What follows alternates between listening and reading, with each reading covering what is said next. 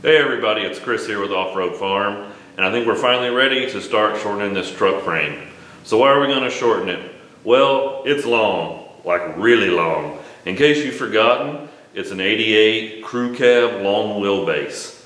Just how long is it? Well, I had some help to measure, and from front hub to rear hub, it's 165.5 inches. That's 13 feet, 9.5 inches long. So we're gonna see just how much we can shorten it up. So let's have a look down here at the frame in between the cab and the rear axle. All right, so here's the frame in between the cab. This is the front bracket for the leaf spring.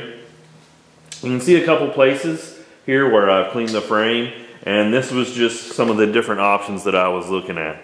So basically, if I went between the two cleaned off places that I've made here, I'm gonna get roughly about 16 inches out of there.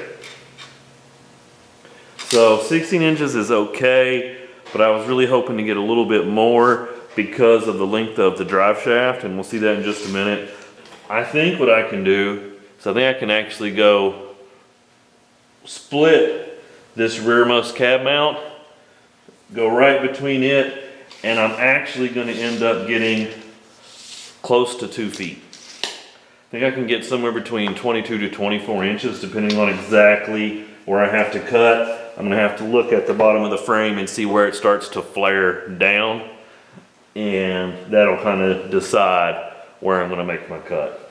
So it's going to be a little bit more work, because if I just did it back here, I could simply just support it, cut it, scoot it forward, and weld it back. If I'm going to do this, I'm going to have to loosen all the cab mounts, jack up the back of the cab, take out these mounts, remove this cross brace here, knock off all these rivets, cut my frame, move everything back up, weld it together, and then I should have these three existing holes here where I can remount my cab mount so I know where I need to drill these three holes. And then I can put a plate on it to reinforce everything. A little bit more work, but I'm going to end up gaining anywhere from 6 to 8 inches. And I think that's going to be important because of the length of the drive shaft, and we'll see those in just a minute. Okay, so here's the drive shaft. So as you can tell, obviously it's a 2-piece drive shaft, and it is long. It is so long, I actually, even with my tripod at the highest setting, as tall as it would go, I still couldn't get the whole thing in one shot. So let's measure it and see just how long it is. All right, so with the slip yoke approximately in the middle, let's take a look. What is that? It's right at 98 inches. Wow, that's a lot of drive shaft. All right, so you've seen how long everything is. Now you know why I'm trying to shorten this up as much as I can. We want to try to get rid of that slip yoke if we can. You know, they're not very desirable because they have a really short travel. You know, if you have any kind of droop in your rear end, it'll pop right off. I mean, most XJs come with that, and almost every four-wheel drive company sells a slip yoke eliminator kit. So we're going to try to get everything as short as possible, lose the slip yoke, go down to just one drive shaft, and try to get it in a more manageable length. So if I can lose 20-ish inches, you know, that measured out at 98. If we can lose 22, that gets me down to 76. And then by the time I add in a doubler of some kind, I haven't decided what I'm going to go with yet, either like the Magnum from ORD or maybe like a 203, 205 doubler. I think if you're looking anywhere from like 6 to 11-ish inches, that's going to scoot your transfer case farther back. So that'll give me a few more inches too. And maybe we can get the rear drive shaft somewhere around 70 inches, something just a little bit more manageable. And it's going to perform a little bit better. So let's get started doing what we got to do so we can start cutting this frame. All right, so first thing, I'm just going to remove this cross brace.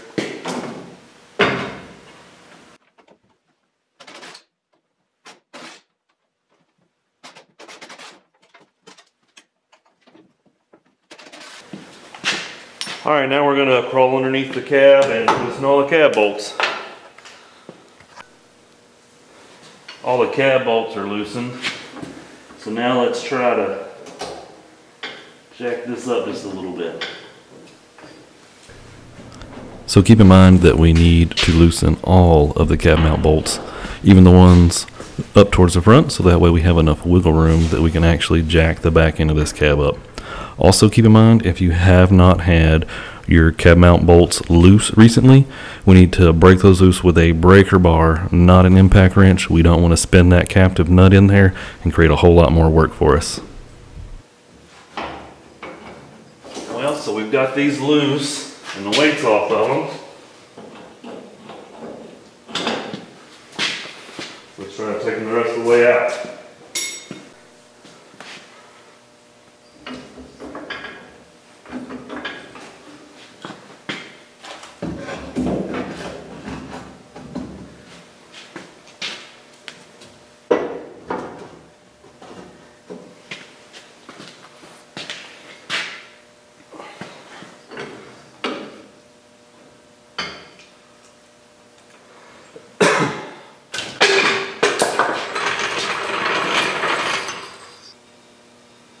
So I just have these blocks in here temporarily.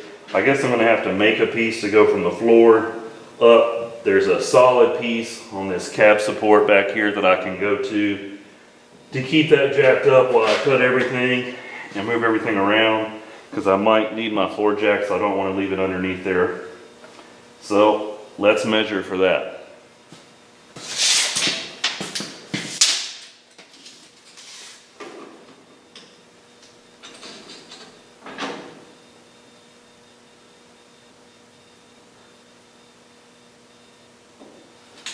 Overall height needs to be 33 3/16.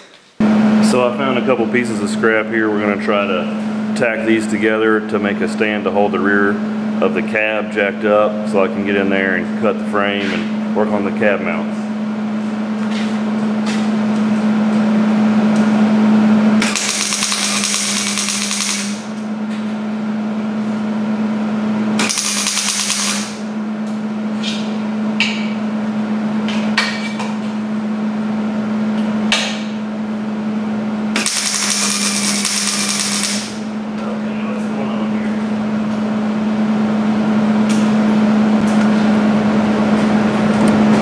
Try this again. It helps when you have the welder set up for 230 volt if you actually put the 230 volt plug on it.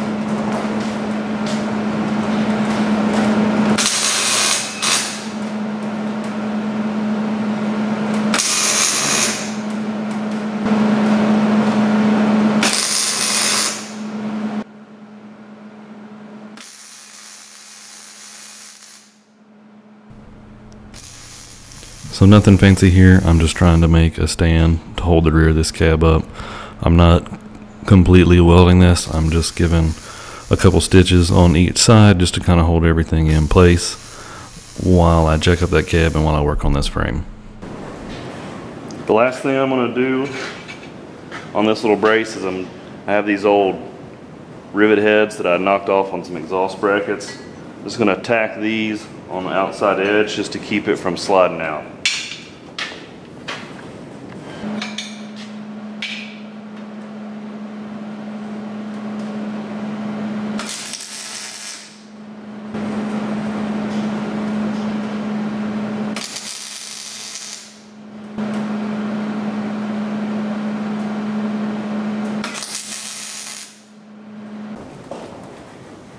Almost got the brace into position.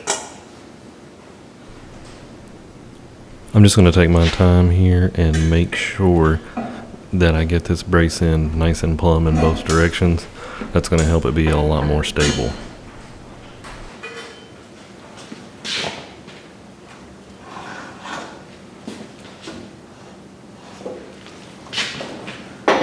Let's see what happens when I lower the jack.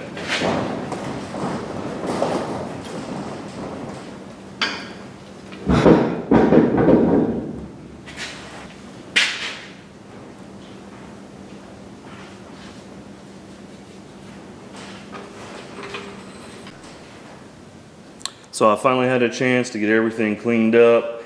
I got all the fuel lines out of the way. There was a bunch of electrical stuff. This had dual tanks, so over here on the passenger side, the switch valve was over there. I moved all that stuff out. Over on the passenger side, there was a weird 12-3 multi-strand, 300 volt wire ran. I have no idea what that was for. All the other automotive wires were over on the driver's side. But it's cleaned up. So now we can start worrying about these cab mounts. We're gonna start knocking these rivets out. We hope.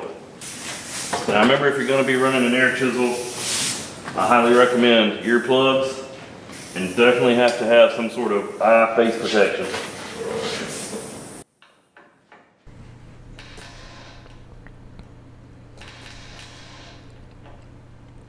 So I had a little bit of trouble with this first rivet. I think my angle was just a little bit too steep. After I knocked this one out, the rest of them I actually shallowed that angle up quite a bit, and they actually came off really easy.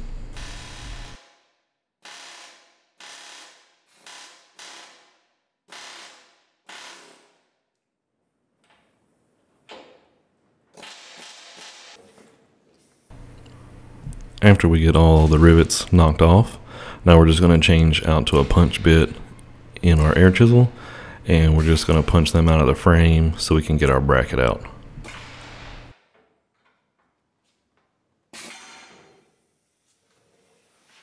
Well, that went pretty good, pretty easy. So I'm just going to do the same exact thing over here to the passenger side and get that bracket out of the way. So you might run into this problem where you cut all the rivets off with your air chisel, but they're still stuck in the bracket, but it comes out of the frame. It's real easy. All I did was just get a big piece of thick, heavy steel. We can set it up there, and then we'll just use the air chisel, but this time with a hammer bit in it to just knock these out. We don't want to set it on something like that and then try to hit it. We could deform, bend this bracket up.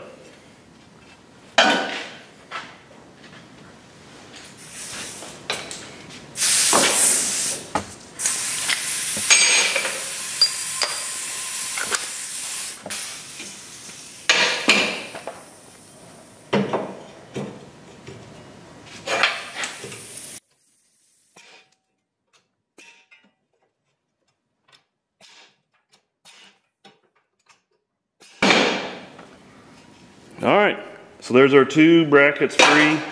I'm gonna go ahead, I'm gonna clean these up, try to get a coat of paint on them, so that way they can be drying while I'm working on the frame. I've got the front wheels chopped, front and back. Now I'm getting ready. We're just gonna put some jack stands and try to get this thing supported before we start cutting. So I have jack stands underneath both sides.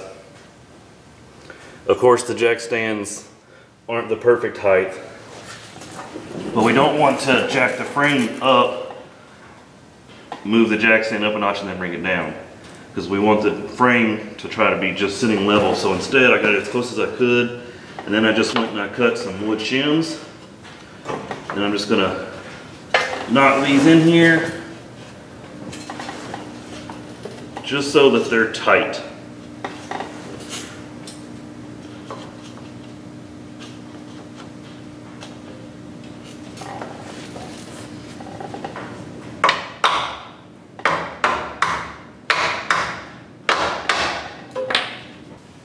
All my jack stands are in place. I've got everything marked and measured. I used a framing square and a combination square.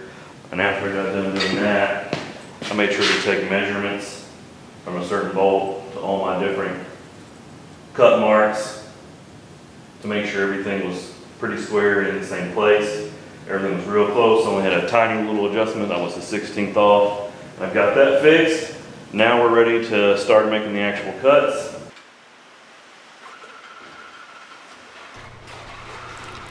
So I'm just using a metal blade and a sawzall. I think it was the Linux brand that I was using, just their metal cutting blades. Just keep in mind, go slow, take your time so you can get a nice straight cut, and if the blade looks wore out, just change it. After we get everything cut, we're just going to hit it with a flat disc. We're going to clean up all the edges. Then we're going to clean off both sides of the frame. where we cut so we can get that paint or that coating off so we can get a nice good weld with no contaminants. Now after we get these edges cleaned up, we're going to push the back of the frame forward. We're going to take a look and see how our fitment is. If our fitment's not perfect, and mine wasn't on the passenger side frame rail, we will just want to do a little bit at a time so we don't take off too much and then we're just chasing it back and forth. So we're almost ready to start welding, but before that, we need to get everything into position. So we've got 2 ratchet straps here tied to the back half, pulling it tight up against the front half of the frame.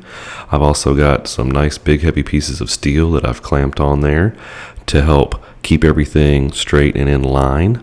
Now before we actually start our welding, now is when we want to start taking measurements. When we want to redo all of our measurements we did before our cuts and make sure that that back half of that frame is square and that everything lines up, because we don't want to have it crooked. After we weld it, it's going to be a lot harder to fix. Alright, so as far as the welder setup, since this is thicker material, I have set it up on the 220 volt plug. And as far as the actual setup of the machine, what I recommend is follow the chart. So follow the chart that's on your welder.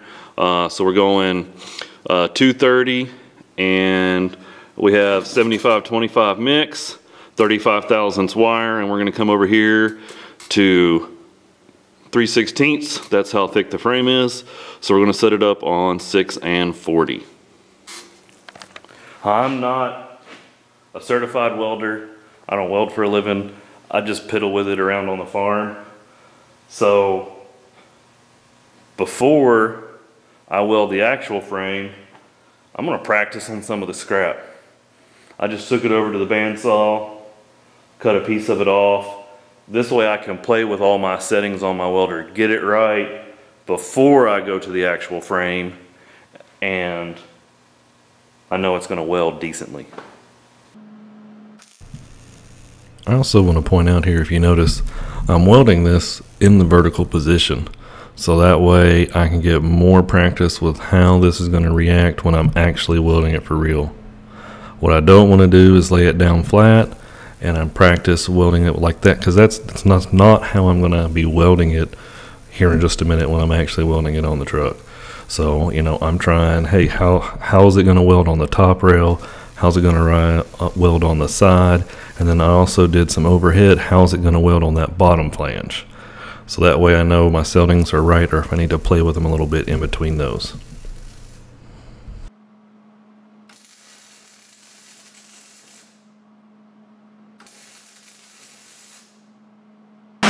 So every time I try to film, it starts raining. But I'm gonna go ahead, I'm just gonna put a tack on each side and then go from there.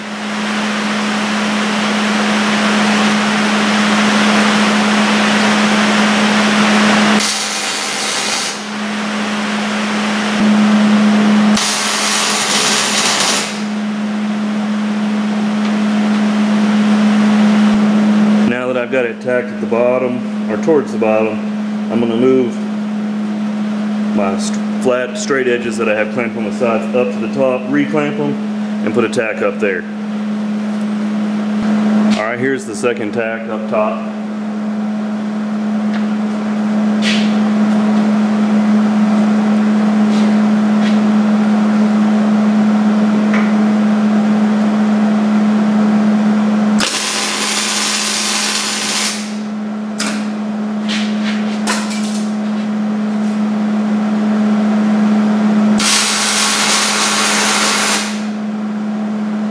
So it's now all tack welded up.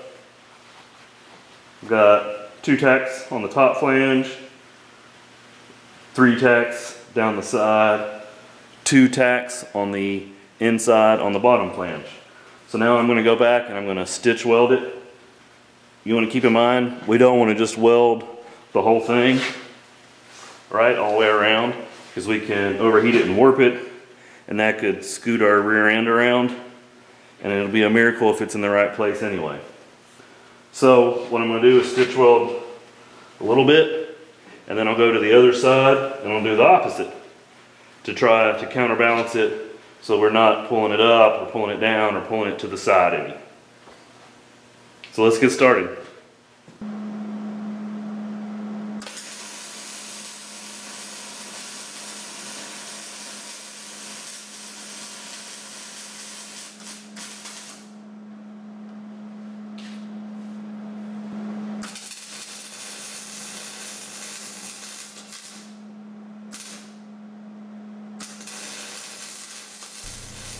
So after about every 4 welds, 2 per side, I was actually stopping and taking about a 5 to 10 minute break, letting the frame cool down. The farther I got along, the longer those breaks had to get, just because everything was really heating up. I don't really know if it's terribly necessary, but I'm not going to take any chances. I don't want this thing to warp, so I'm going to take my time, let it cool before I try to weld it.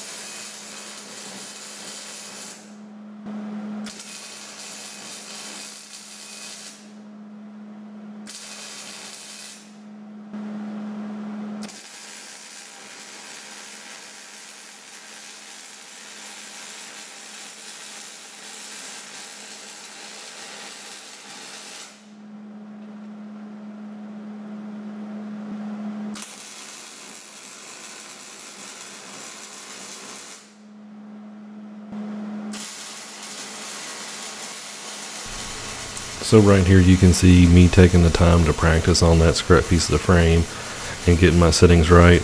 Really let me get some good penetration on the frame.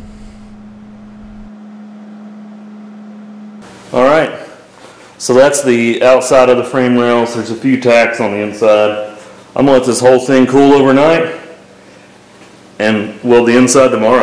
Alright guys, this is the end of the first video. I thought this would be a good place to stop it and break it into 2 parts since we are already over 20 minutes. The next video will cover putting everything back together. We're going to go over the reinforcement plates, how to drill those out for the cab mount brackets, and get all that stuff reinstalled. If you liked the video, please hit the like button. If you want to see more videos like this, please hit the subscribe button. If you have any comments or questions, feel free to leave those down below.